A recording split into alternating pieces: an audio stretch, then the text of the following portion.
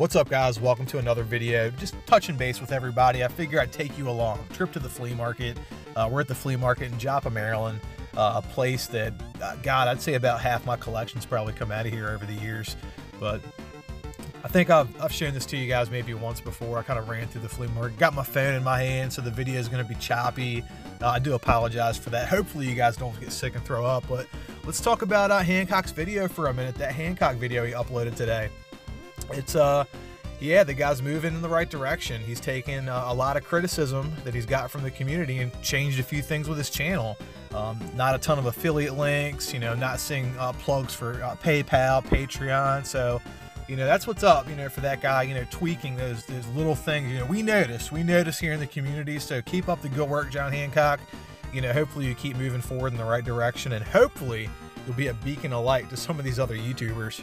So not only do I get all my video games here, I get all my hygiene products here, all my cleaning stuff here, you know, paper towel, toilet paper, all that stuff comes out of the flea market, guys.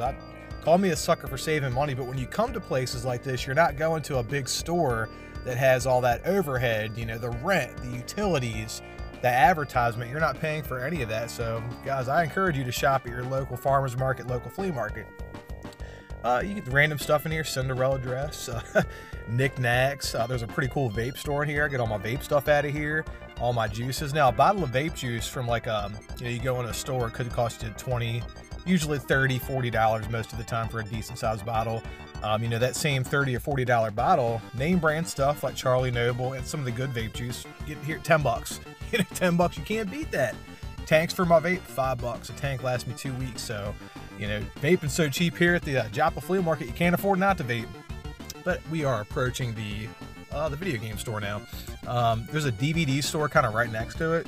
Man, there's some great stuff here, guys. If you're into anime series, there's still a couple anime series that I need to find. They're going to come in here one day.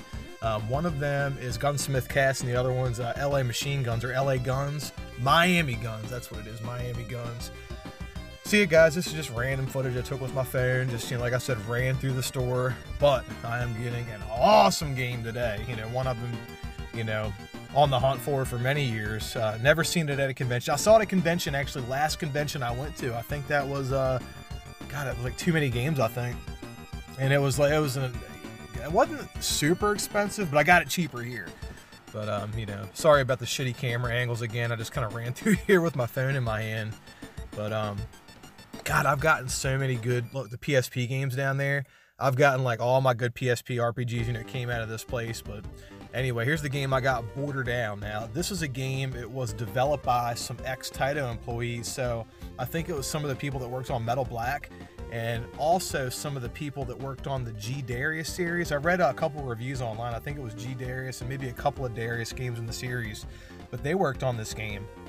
And when you play Border Down, you can actually tell by the way the enemies kind of enter the screen. You can tell, if you're familiar with shooters, you can see a lot of the same tactics by similar development teams. But yeah, it's really getting nerdy right there. But anyway, Spine Card, you know, Spine Card. This is actually, there's two versions of Border Down. This is considered the limited or collector's edition, I guess limited edition.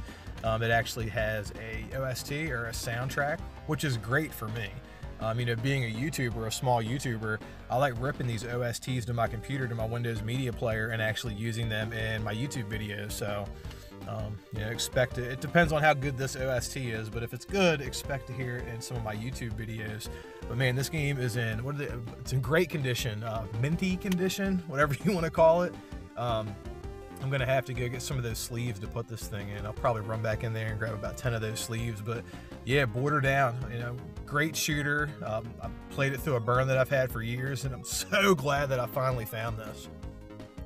Again, guys, sorry about the super shitty video quality. I'll try to take some detailed videos about some of the game stores in my area and the flea market, because I don't know, I feel like you guys would be interested in that kind of thing. So let me know in the comments, you know, if you want me to do that kind of video.